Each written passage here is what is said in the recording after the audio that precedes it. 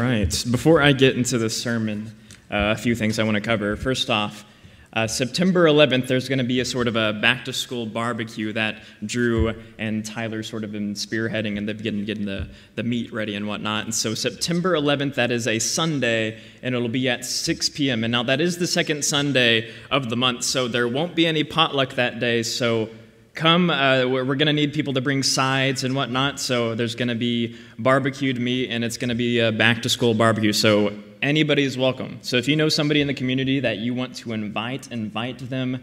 There's going to be a lot of meat, but the slogan is, we're feeding till the food is gone. So invite people, but don't guarantee that there will be something, because it might be gone quickly. That being said, another thing that I do want to cover.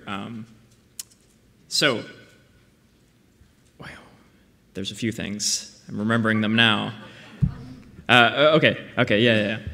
First thing is that I just wanted to say this because I want you to know that you can come to me. So if there's ever a time where I'm preaching and you hear the sermon, you're like, well, I don't know about that, Aaron, come talk to me, okay? If there's anything that you're a little confused on, or if there's anything that maybe I said that you're like, hey, I don't know about that, I don't know if that is what the text says, come talk to me. This morning in class, I was reading and I read part of Daniel, and I think Eddie was like, well, that's not what my text says. And so again, I have an issue of translations, different translations, and that kind of thing. If there's anything you are confused on, or if you have an issue with, come talk to me, okay? Don't ruminate on it. Don't continue with the grudge, thinking that, oh, this preacher's just false teaching, whatever. Come talk to me. Seriously, come talk to me. It's okay if you think something was off or you're left a little confused. So that being said, I want to get into the sermon, but I'm going to do something a little bit different, okay? Under the seats in front of you, there should be some paper.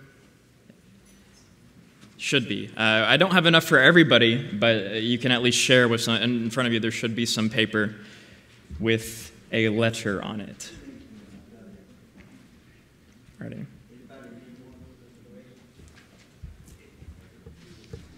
I'll wait till everybody gets something to look at. So, it says, to the Apostle Paul, we fail to see how your imprisonment is beneficial, whether for us or for the gospel.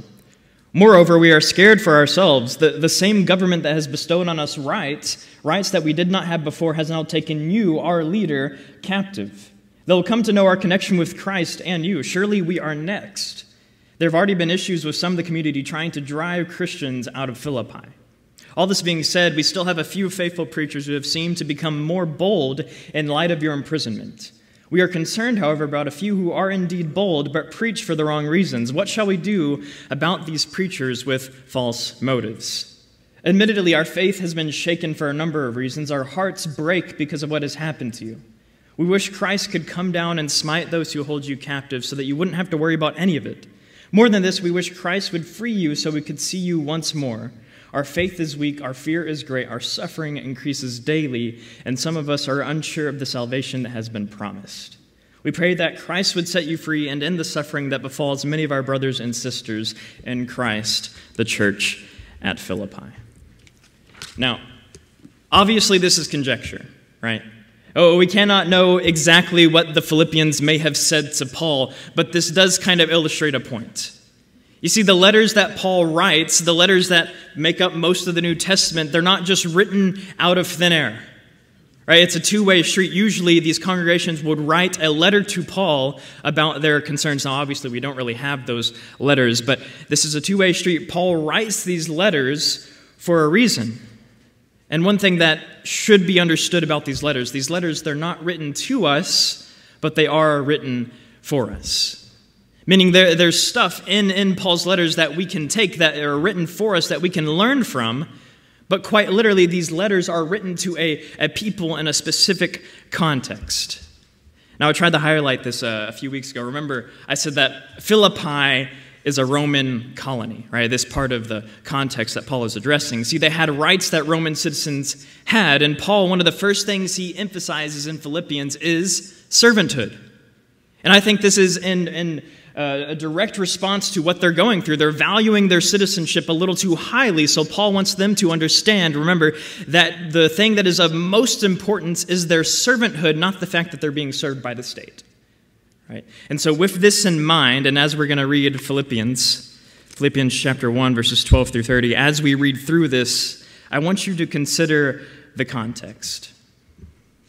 Philippians chapter 1, we'll start in verse 12. I want you to know, brothers, that what has happened to me has really served to advance the gospel. Well, what happened? You see, Paul's imprisonment happened, right? Remember how I mentioned this. Paul was imprisoned, and you can see this in Acts, at the end of Acts, in Acts 21 and following. You see the process of Paul being in prison. Now, just as a quick summary, Paul, he wanted to go to Jerusalem, right? And he received a prophecy that he would be imprisoned if he goes. But Paul, he goes anyway. He's arrested by the same people that had a hand in Jesus' death. Then Paul, he goes before a Roman council. He goes before a Jewish council. Then the Jews, they want to kill Paul. And then the Romans, they put Paul in custody, protective custody. And then Paul, he goes before a Roman governor, Felix, trying to decide what we should do with this Paul. And then Paul finally appeals to Caesar, and Paul ends up in Rome. And that is where he is while he writes the letters to the churches, some of the churches, and the letter to the Philippians. And so Paul, he says all of this.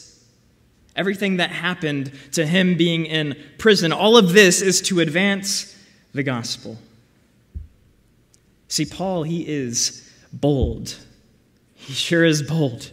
But there's more to it than that. Look at Acts chapter 9. Acts chapter 9, verse 15. Now, context, so Ananias has been told to go to Paul, then Saul, right? Because Christ has some plans for Paul. So Acts chapter 9, verse 15. But the Lord said to him, that is Ananias, go, for he being Paul, is a chosen instrument of mine to carry my name before the Gentiles and who? And kings, and the children of Israel. For I will show him how much he must suffer for the sake of my name. See, this whole thing with Paul being in prison, Paul going to Rome, Christ knew this was going to happen. This was part of Christ's plan, and Paul knows that everything, his imprisonment, was for the sake of Christ. Verse 13 kind of shows us a result of this advance of the gospel. So verse 13 in Philippians chapter 1. So that it has become known throughout the whole imperial guard and to all the rest that my imprisonment is for Christ. Notice something interesting about this verse. The advance of the gospel does not just mean converts. The advance of the gospel does not just mean people come to be a Christian. See, Paul understands that his sacrifice, his imprisonment, everything he has gone through will all have been worth it if people just hear. If people just know who Christ is, and if people just know what Christ has done for me, it will have been worth it. You see, there are going to be people who hear about Christ, who hear about what he has done, but they will not come around. That's true, and that's on them. But for you just to make people aware of what Christ has done, aware of what Christ has done for you, that is good in itself. That is an advance of the gospel. Verse 14. And most of the brothers, having become confident in the Lord by my imprisonment, are much more bold to speak the word without fear. Now, here's another result of the advance of the gospel. People have become more bold. People have become more bold because of Paul's boldness. You see, boldness can be infectious. Key words, can be, right? It can be infectious. For instance, the weekend before, as I mentioned, Michaela and I, we went to a wedding, right? And so at the wedding, it was for a couple that we knew from camp. They had a DJ for the reception, and so the DJ, he played songs for two-stepping and some other line dances I have no idea how to do. But he ended up playing the Cupid Shuffle. Who knows the Cupid Shuffle? Oh no, this is not good, only one person. Anyway, so, it's like to the right, to the right, to the left, now kick, that kind of thing. I'm not going to do it for you, but he was playing the Cupid Shuffle, and so I was thinking, I know this. In fact, this was something we did in elementary school for gym. My mom was my gym teacher, so she kind of taught me a little bit of that. So, in my mind, I was like, I kind of know the movements to this. So I get out there with some other people to do the Cupid Shuffle. And to say the least, I thought I knew how to do it. It was just an attempt to say the least. Meanwhile, Michaela's standing by, right? She's standing to the side, recording me and laughing. So, my point being, boldness can be infectious. Other times your wife will just stand by and laugh at you. As we see in the text, Paul, he has this boldness to preach the gospel, and his boldness to preach the gospel rubs off on other people. They become bold to speak the word without fear. Now, I want to look at verse 15. It says this about these people who are bold. Some indeed preach Christ from envy and rivalry, but others from good will. So there are people who become more bold, but not everybody has the right motive. Paul acknowledges there are some people who preach for the wrong reasons. They treat preaching like a means to their own end. And I'm sure we can all think of examples of this, and usually our mind first goes to televangelists, right? And usually for good reason. I recently read that there was this one televangelist who was trying to convince his congregation that he needed a fourth private jet for his ministry. Things like that kind of make you question whether or not they're preaching for the right reasons. And so I'm still waiting on my first private jet. No, I'm kidding. That's totally a joke. That's totally a joke. So some people preach, however, from goodwill. Now this phrase, goodwill, is actually an interesting one. It's used in a few different contexts. It can mean favor, it can mean good intention, it can mean good pleasure. Now I like the translation as good pleasure. Essentially, Paul is saying that there are some who don't have hidden motives. Some preach Christ because they see that preaching Christ is good in itself. They just take good pleasure. They have good intention in their preaching. They don't need an extra reason to preach the gospel. Moving on to verse 16. The latter, that's the people preaching out of goodwill, the latter do it out of love, knowing that I am put here for the defense of the gospel. So there are some who are bold. The ones who preach from goodwill, they're doing it out of love. The ones preaching with false motives, they're not doing it out of love. They're doing it out of selfishness, right? And I think of Hebrews 10, verse 24 through 25. Let us stir one another up to love and good works. So in Paul's case, his boldness, his love is rubbing off on other people who are being bold and they are loving. It's a good thing to serve with one another, to stir one another up to love and good works. Speaking of which, look, we got some service projects going on in the church. We got the soup kitchen. We got some other things in process. So come to these things. Really come, serve, join us together because it helps us. It really does. When you serve with people, when you love other people in a group, it makes it so much easier. It gives you encouragement to do that more, to love people more. Verse 17. The former, that is the people preaching with false motives, the former proclaim Christ out of selfish ambition, not sincerely, but thinking to afflict me in my imprisonment. Now here's something specific Paul is dealing with, right? He still deals with people he's addressed in 2 Corinthians, right? I remember 2 Corinthians, I mentioned this probably several weeks ago now. So in 2 Corinthians, Paul, he addresses people that have challenged his authority. Right, they challenge the authority that Paul has been given by Christ. And yet again, Paul, he has to address this in Philippians. Now for context, 2 Corinthians was written around 55 AD, and Philippians is written in 62 AD. So 7 years later, Paul has to address the same issues that afflict the church. I can't imagine the church has reoccurring issues, right? And of course, we all know it does. Verse 18. What then? Only that in every way, whether in pretense or in truth, Christ is proclaimed, and in that I rejoice. Whether in pretense, with a front, with a false motive, Christ is proclaimed? Wait, well, Paul, what about these people with the false motives? What about these people preaching for the wrong reasons? Shouldn't they just be stopped? Why do you rejoice in that? Do you rejoice in their false motives? Now notice something. Paul does not rejoice because they are preaching. He rejoices because Christ is preached. See, that's something you should hold as a standard anytime you come to church. Anytime you hear anybody speak, you should not be coming, oh, I'm so glad to hear Aaron. I'm so glad to hear Craig. I'm so glad to hear Francis Chan. No. You should be more concerned about who is preached and not who is preaching. And so in this case, Paul, he understands there are people preaching with false motives, but sometimes people with false motives still preach the truth. And so, yes, they may have false motives, and they should be called out for that. But if Christ is at least being preached, we can rejoice in that. Verse 19. Yes, and I will rejoice, for I know that through your prayers and the help of the Spirit of Jesus Christ, this will turn out for my deliverance. Paul rejoices over his predicament, but why?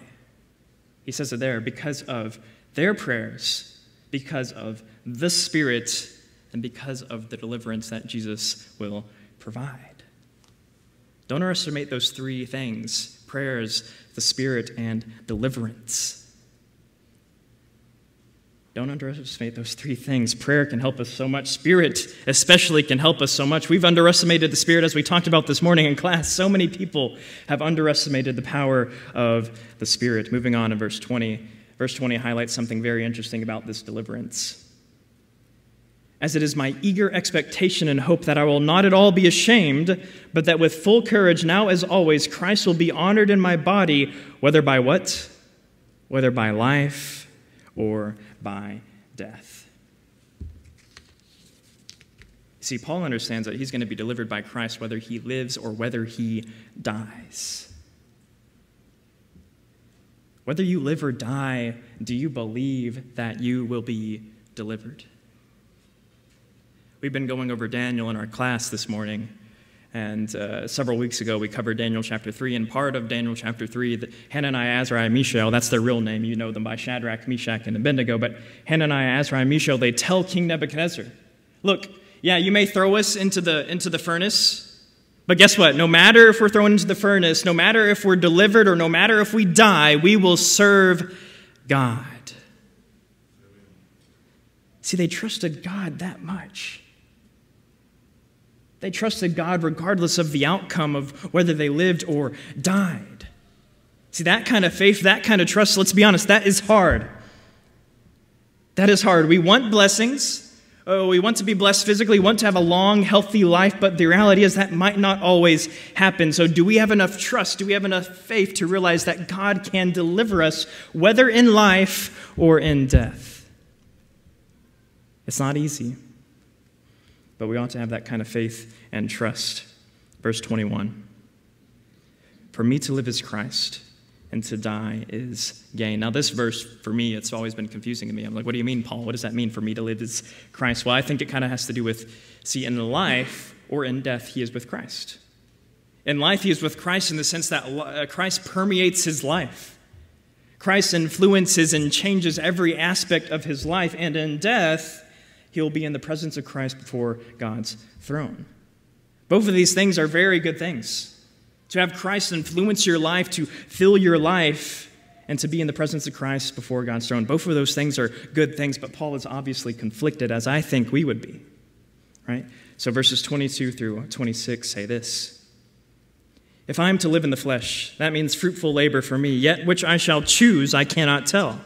I am hard-pressed between the two. My desire is to depart and be with Christ, for that is far better. But to remain in the flesh is more necessary on your account. Convinced of this, I know that I will remain and continue with you all for your progress and joy in the faith, so that in me you may have ample cause to glory in Christ Jesus because of my coming to you again.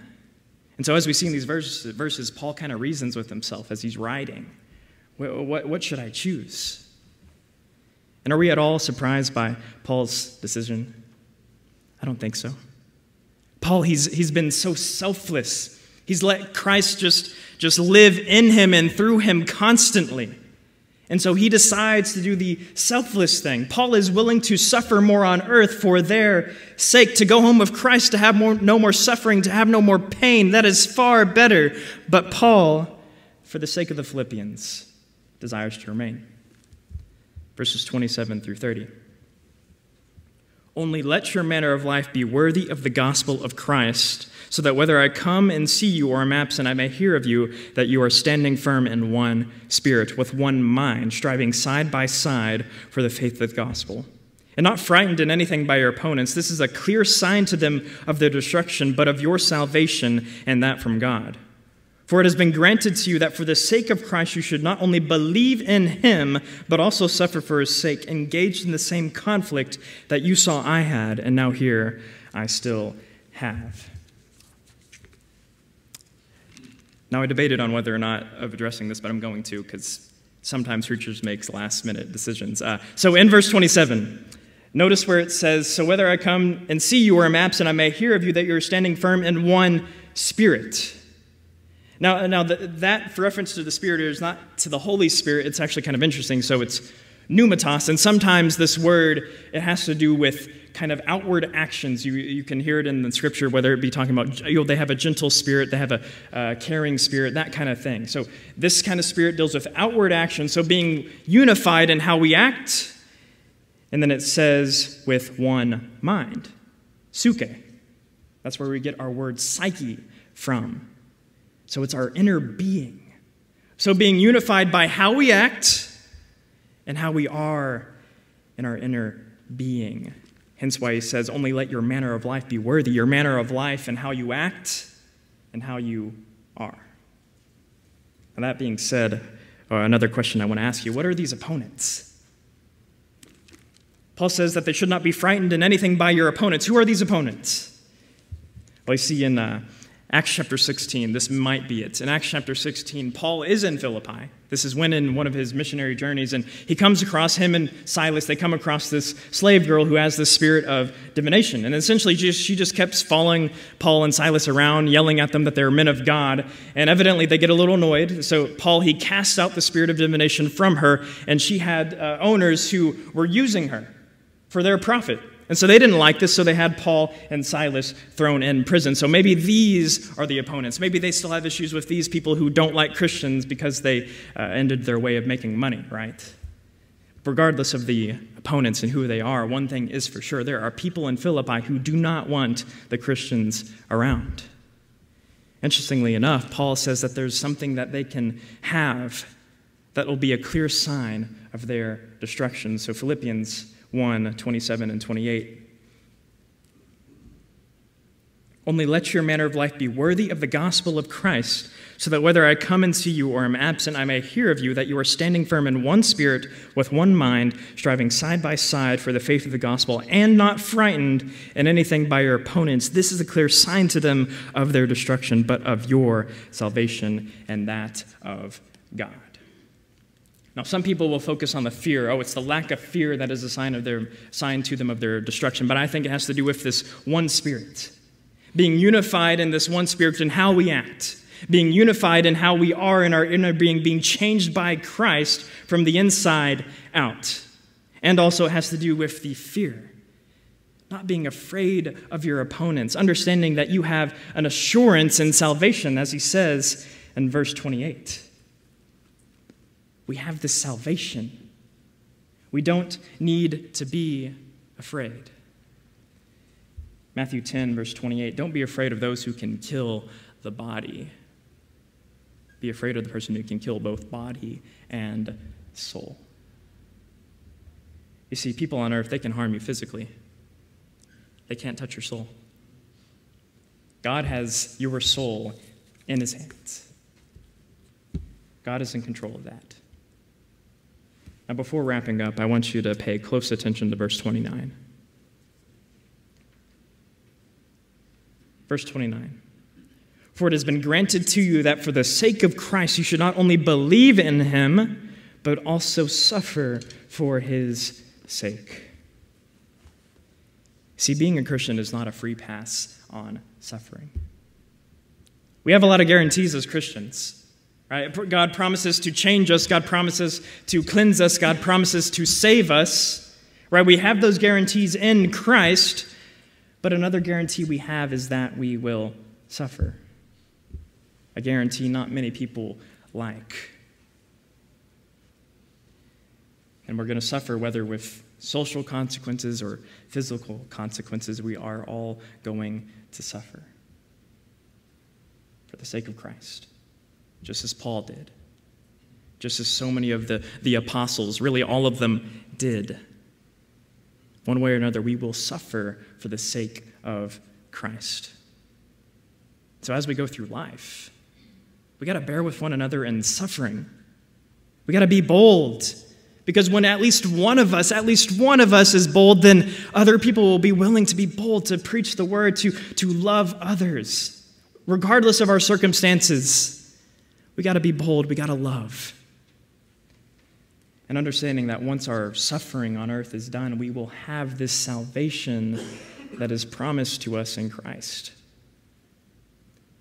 So if you have any need, if you have not received this salvation, if you do not have this assurance, this one of the reasons you can be bold, then you can receive that now. If you have any need, if you need prayers, you can come now as we stand and sing.